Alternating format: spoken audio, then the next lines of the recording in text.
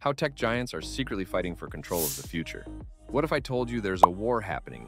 Right now, one that doesn't use bullets or bombs, but algorithms and data. Something unusual occurred in a quiet London office in early 2014. Google purchased a little-known business called DeepMind, a group of researchers preoccupied with developing true artificial intelligence, for roughly $500 million. To the public, it appeared to be another upstart acquisition. However, in Silicon Valley's boardrooms, it caused shockwaves. Behind the scenes, a hidden bidding battle had begun. Google, Facebook, and others recognized that DeepMind was more than just another tech firm. It was critical to the future of machine intelligence. Google won the auction, but they didn't simply buy a firm. They bought the future of intelligence itself, as Wired later reported. That transaction marked the first shot in a new type of conflict, one fought with algorithms, data, and computer power rather than armies. AI ceased to be a laboratory curiosity and instead became a weapon of global corporate warfare. To understand this covert struggle, consider the three primary battlefields: talent, infrastructure, and ecosystems. Consider generals dispatching spies to lure away enemy forces. That is essentially what happens to AI engineers. The world's greatest machine learning scientists are vying for a limited number of positions. Meta has been secretly poaching engineers from OpenAI and Apple, offering multi-million-dollar compensation packages. Microsoft, Google, and Anthropic all employ similar talent strike forces. The argument is simple. Just a few hundred people worldwide fully understand how to develop large-scale AI systems. Hiring one can mean the difference between leading the industry and falling behind indefinitely. One businessman told CNBC, "If I'm spending $1 billion on training a model, $10 million on an engineer is nothing." Every defection, hiring deal, and new lab announcement is like a troop movement on this invisible battleground. AI is more than simply software. It is built on infrastructure, massive data centers, rare processors, and vast amounts of training data. That's where NVIDIA emerged as the new superpower. Its GPUs are the nuclear reactors of modern AI. And its dominance is so complete that countries have begun antitrust investigations to keep it from becoming unstoppable. Meanwhile, Google has its own hardware TPUs and a vertical stack spanning chips, data, and distribution. It owns Android phones, YouTube, search, as well as the cloud infrastructure used to train and deploy models. That's not simply handy, it's strategic control. Whoever controls the chips and servers controls the war's supply lines. Without computation, your amazing algorithms are only theory. The final battlefield is ecosystem dominance, which entails controlling the platforms on which everyone depends. Microsoft invested billions in OpenAI, providing it an early advantage with ChatGPT and seamless integration into Office, Windows, and Azure. Google responded with Gemini, which integrated AI into every Google product. Amazon invested billions of dollars in Anthropic with the goal of bringing next-generation models to AWS. OpenAI versus Google versus Microsoft is the most visible frontline. Microsoft's early cooperation with OpenAI provided it an advantage, but Google's Gemini is pushing back hard. Elon Musk's startup xAI has just sued Apple and OpenAI, accusing them of cooperation and monopolistic behavior. Amazon invested $4 billion in Anthropic, not just for a relationship, but also to avoid being locked out of the next generation of artificial intelligence. Governments are starting to see the threat of a few businesses controlling global intelligence. Microsoft even informed the EU that Google's chip data advantage provides it an unfair advantage. Each of these skirmishes reshapes the AI landscape, even if the headlines do not necessarily say war. This isn't just a technological contest. It's a war for control over knowledge itself. Whoever wins the AI war determines what these systems know, what information they can access, and how that intelligence is used. Assume that one company's AI assistant becomes the default interface for billions of people. That company would not only answer your queries, but also change your thinking. Let's discuss tactics. On 2025 alone, big tech companies will invest $190 billion on AI initiatives. That exceeds the GDP of certain countries. Bonuses, stock, and luxury benefits. Engineers are being pursued like superstars. Companies that own chips, data, and devices have complete control. Google and Apple are excellent examples. Every product now has AI inside, from photo editors to virtual assistants, lobbying to change AI safety regulations and ensure rules benefit incumbents. This is not innovation.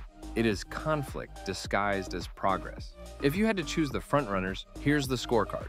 The wartime armaments trader. Every model, from GPT-4 to Gemini, relies on NVIDIA CPUs. Google has a significant data advantage, world-class infrastructure, and AI in all products. Microsoft and OpenAI offer an early mover advantage, enterprise integration, and financial strength. Every war contains wildcards. Several aspects of the AI battle stand out. Projects such as Llama and Mistral have the potential to democratize AI, posing a threat to huge tech monopolies. Governments may require businesses to divulge data or reveal their models. Constant pressure and billion-dollar aspirations are driving churn. A significant abuse or AI-related scandal might halt innovation suddenly. Baidu, Alibaba, and Tencent are rapidly expanding, establishing a new geopolitical front. The conflict can finish not with a winner, but with a reckoning. This isn't just about impersonal corporations, it's also personal. Demis Hassabis, a chess prodigy turned AI scientist, sold DeepMind to Google. Satya Nadella is the calm strategist behind Microsoft's AI push. Elon Musk, the unpredictable wild card, is developing XAI to combat the very system he helped build. It can even become overly dramatic at times. Two CEOs who co-founded the same lab and now oversee rival empires at Google, DeepMind, and Microsoft are purportedly engaged in a silent duel about who actually defines the field. In the end, this conflict is as human as any previous one, driven by ambition, competitiveness, and the desire to be remembered as the one who constructed the future. You might think this is simply Silicon Valley drama, but it has a direct impact on your life. This fight shapes the tools you use, including search engines, apps, and devices. Prices may rise if AI becomes monopolized. Your data, privacy, and choices may all be compromised. The winner of this race will either generate or destroy the next generation of jobs. Perhaps most crucially, whomever controls AI will influence how you engage with information itself. This isn't just about which corporation makes more money, it's about who determines what's authentic, creative, and possible. Let's fast forward a few years. By 2030, imagine only 2 or 3 businesses controlling all foundation models, the AI brains that power all digital products. Every app, chatbot, and digital assistant draws from the same sources. The businesses that own them, perhaps Google, Microsoft, and one wildcard, have power over the digital world's language, data, and laws. Startups either rent access or fail. Governments struggle to regulate systems they don't fully grasp. What about consumers? They live in ecosystems that are so seamless that they are unaware they are trapped in. AI aids anticipate your every need, but only to the extent that their corporate creators allow. You gain convenience, but lose autonomy. That's how the world is being formed right now. One relationship, one chip deal, and one data set at a time. The real conflict in the secret war for artificial intelligence isn't simply about which company can build the smartest algorithms or who has the most advanced code. The deeper struggle is about something far more powerful: control over the thoughts, beliefs, and behavior of modern society. We often think technology evolves to help humanity, but behind the scenes, AI development has become a new kind of global battlefield where ideas are the weapons. Every new data center that rises quietly on the edge of a city, every AI model trained using trillions of data points, and every strategic partnership signed between giant corporations is not just progress. It's a silent act of conquest. Governments, companies, and even unknown actors are fighting to decide who gets to shape the world we wake up in tomorrow. They know that whoever controls AI will influence what we read, what we buy, what we fear, and even how we dream. Soon, our opinions may not come from our own minds, but from a system that has learned exactly how to push us, guide us.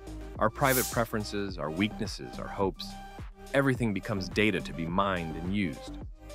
Privacy slowly shifts from a human right to a luxury, and most people won't even notice it disappearing. The line between what is public and what is personal becomes blurred until it's impossible to tell the difference.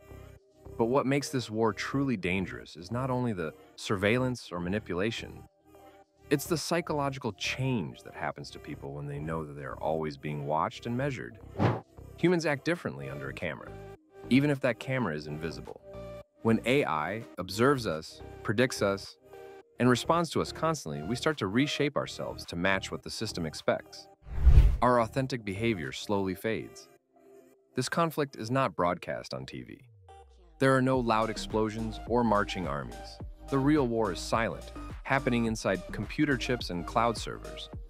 And unlike traditional wars, the winner won't be the side with the most weapons or soldiers. The true victor will be the company or nation that becomes so deeply embedded into our lives that we forget we were ever in a war at all. The AI war isn't slowing down, and this is just the beginning. Subscribe now and stay one step ahead before the next move is made.